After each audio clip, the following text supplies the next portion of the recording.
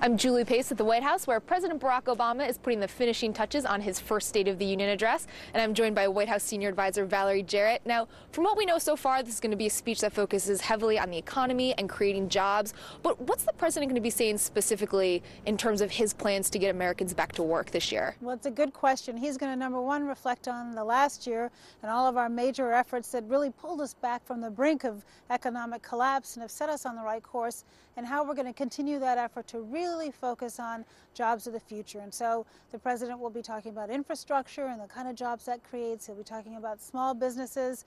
Those are our economic engines, and if we just give them a little bit of a break and the resources they need to invest and an incentive to invest and grow, that's where we really see the job growth opportunities. And he'll also be talking about green jobs, renewable energy and clean energy, and how we can focus on the jobs of the future. And he'll also talk about public education and how important it is to focus on education and making college affordable and all of the things that people think about when they're sitting around the kitchen table and they're struggling to make ends meet. We know that the president is going to say that he's just as committed to passing health care now as he was when he came into office. Is he going to lay out a plan, though, for lawmakers, a path for them to get a bill on his desk? This is what I think he's going to do. He's going to remind everybody about why we fought so hard to get the reform. Today, 14,000 people lost health insurance. Yesterday, 14,000 people lost health insurance, and tomorrow and the day after. That's the pattern that we're on. Today, the costs, out-of-pocket expenses and premiums of health care are exorbitant. Small businesses tell us every day that they can't expand and hire new people because they can't afford to keep insurance for the people that they have.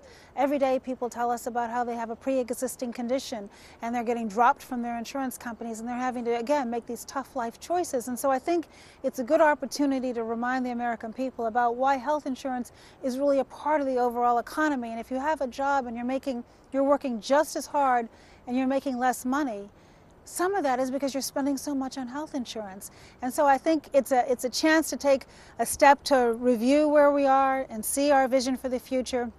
It's not a time for strategic tactics in terms of how it gets through Congress. And I know we're all looking forward to actually watching the speech after talking about it for so many days. He's feeling very good about it.